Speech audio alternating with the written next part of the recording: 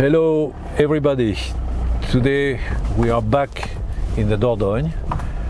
We are in a small valley of the Black Périgord, which is well known for the incredible number of prehistoric archeological sites that are found here and there. The road is not very good. Within a short moment we should reach a place where I could park the car, and then after we will walk along the cliffs in order to reach the entrance of a small prehistoric cave.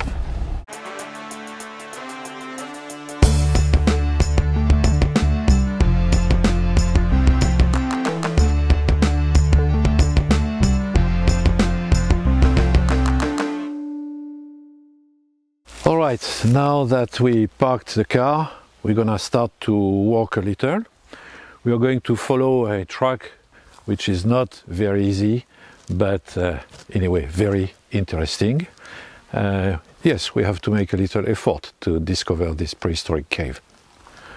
Okay, I spoke of prehistory, and yes, this area is very rich. Just to give you an example, right around us there are 4 prehistoric caves. One actually is open to the public. Of course, it's not a second Lascaux or another Altamira. Nevertheless, those caves are very interesting. Most of the time, they only contain some engravings, dating back, most of them from the Magdalenian times.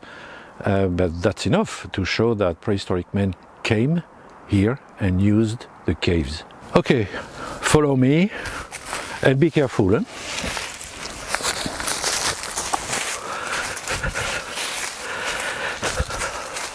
So, as you can see, the surroundings are still very green and also very mineral. It's a beautiful landscape, and all that is due to the fact that at the base of the cliff there is a small river that is kind of keeping some dampness in this particular valley. And actually now we are going to get into that kind of cave. Actually it's not a cave, it's more like a natural tunnel, but it was also inhabited. We do not really know when. Look at that. You see, it's not a cave. You see the entrance and you will see the exit. Nevertheless, if you carefully watch, you can see some evidence of some human work. For example, here you see that the rock has been dug out with a pickaxe, so obviously it's quite recent. I would say some maybe 500 years or less, or a little more, who knows. There are some other evidences that are found in front of this area. You can see that here too it was kind of dug out, probably to install a kind of stone wall. You can also see some diggings here, and here, for example, holes for beams. So all that is dating back probably to the Middle Ages. You see that there was a passageway that was a little modified, carving the rock. For example, here you can see that the rock, there was probably an angle here which was suppressed. Here too you can see the marks of pickaxes in order to make the passageway more comfortable. Let's go. Well, let's take this example. You see what we call a rocky shelter.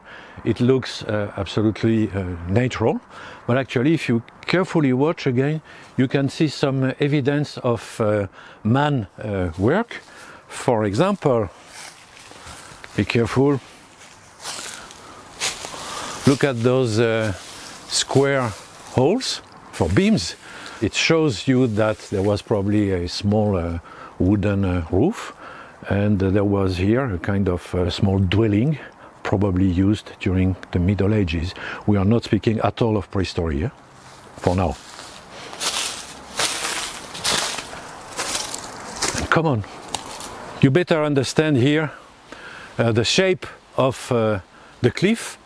You find first an upper part, which is often overhanging, this beautiful color of the limestone. Then after a kind of platform where we are walking now, and then after a small cliff, and downstairs the valley. Soon we are going to walk under a very long rock shelter. It's about 40 meters. It's quite deep, about 5 meters. And it was also inhabited, not by the prehistorics, we don't know, but by more recent populations. And you can see that right from here. When you watch the middle of the cliff, you can see those horizontal lines, which are not natural. They were carved by men. They are kind of drip edges that would avoid the rainwater to get inside the dwelling, but instead it would drip on the ground in front of the rock shelter. Okay, let's go. So now that we are in that rock shelter, you can better see the dimensions. A very important overhang that could be used by men as a dwelling, maybe by prehistoric men, although we have no evidence, and of course by modern men. Again, I think that the ground is too flat to be natural, and sometimes we will see some marks left by those men.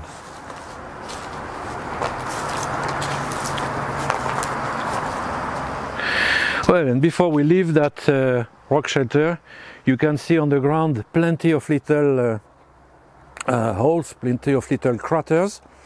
People think that they are left by the water drops when they hit the ground. Not at all. It's a kind of little trap made by a small insect. It's kind of trapping the ants that are walking on this kind of mined land. The name of this insect is lion ant. It's a terrible insect, and it's waiting for its prey in the bottom of the crater. And as soon as an ant passes and fall into the crater, it's literally vampirized by this lion ant. Well, something that is quite common along those cliffs is this kind of you see, it's kind of cave. It is a result of a rockfall that happened probably thousands and thousands of years. And the story goes that in the 60s, a group of spelunkers was exploring around. One of them entered one of these holes. It's not sure that it is this one, not sure at all. And he found what we call a fibule in French. It's kind of needle that was used to maintain the garment in the right place. And this fibule was made of out of bronze, but it was belonging to the Iron times, in other words, the Gallic times. So nothing else was done. They just hide the entrance to the grave and left, promising to come back one of these days. Unfortunately, they came back such a long time after the discovery that they could never find exactly where was the entrance. And still we do not know. So somewhere underneath is a Gallic grave which is waiting to a new discoverer.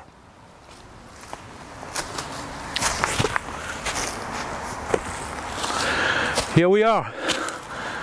Look at that. This entrance is absolutely beautiful. In a second we will get inside the cave in order to discover the engravings dating back to the Magdalenian. Let's go. So hello again. As you can see, it took me several months to get inside the cave. Now we are in the middle of winter and the weather is very cold. I think that deeper in the cave it will be warmer. So this cave was always widely open. Actually there are 3 entrances. This is the main entrance. And the cave is listed as a monument historique since 1974. But the prehistoric engravings were discovered much earlier in 1903 by 2 well-known prehistorians. One was Denis Perroni and the other one was Abbot Henri Breuil. It's a typical cave in this area because it's very small, only 35 meters long, about 6 meters wide. The ceiling can reach the height of 6-7 meters. The cave is divided in 3 sections. The first section is what they call the vestibule. It's a kind of antechamber where we are now.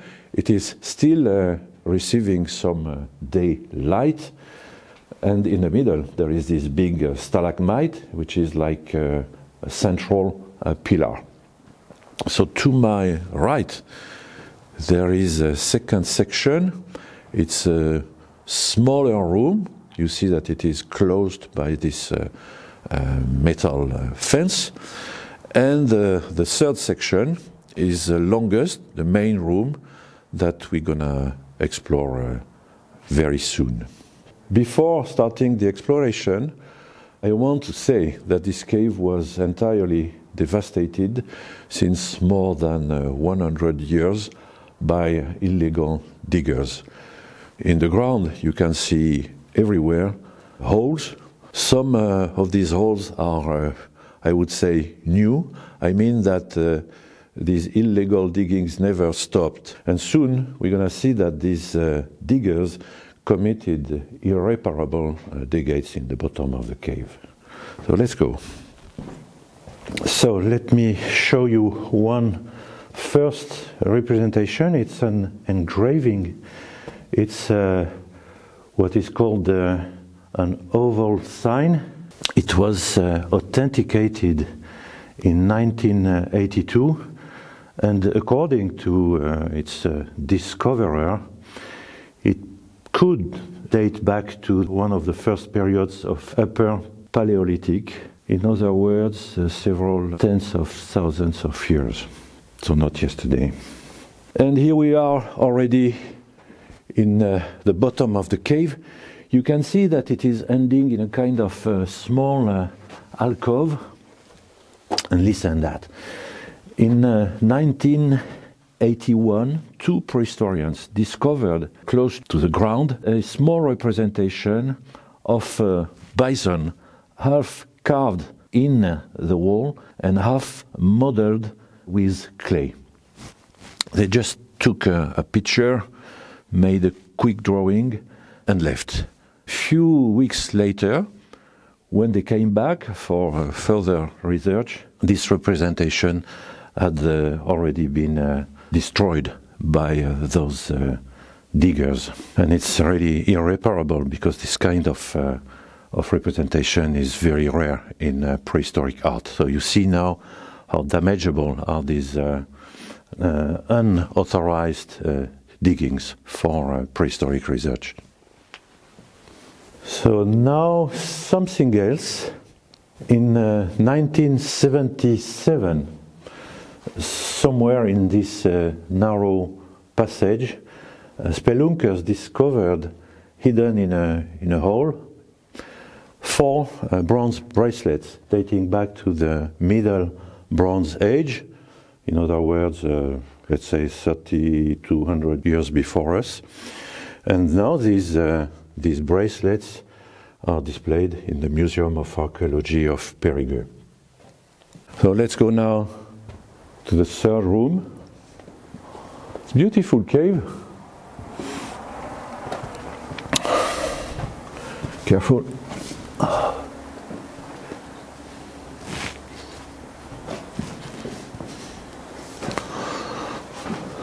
So this third room is closed by this metal gate. Actually, is not only meant to protect the representations from vandals, but it is also a kind of screen against the last rays of natural light. It is very poor here, but nevertheless sufficient for some microalgae to grow, and in the past they seriously eroded those representations, those engravings. On this wall there are several lines engraved in the rock. Actually now only one representation is legible. It is right in front of me. It is a horse. It's quite in bad condition, but probably you can still see the tail somewhere here, the line of the back, some strokes here for perhaps a mane, here the forehead of the horse, and the neck. The rest is much less legible, perhaps a thigh here and the beginning of a leg, and that is all. We are not going to stay here very long. What I forgot to tell you is that this representation is belonging to the Magdalenian, and usually it is dated about 13,000–14,000 years before us. So it's now time to leave. I hope that you liked this short exploration. I know, of course, that I did not show you another Lascaux or another major cave. Nevertheless, it's quite moving to see some witness of our ancestors' presence. Okay, let's come back to last summer. Well, it's time to go back. It's already very late. We are walking on a private track. It's a private land around us, and the cave is also private. We had the permission, exceptional permission, to tour it. So I want to thank the owner, but usually it's impossible. Nevertheless, if you want to explore this area, there are plenty of public tracks, les chemins de grande randonnée, and they are very beautiful, and it's legal to walk there. So, okay, let's go back.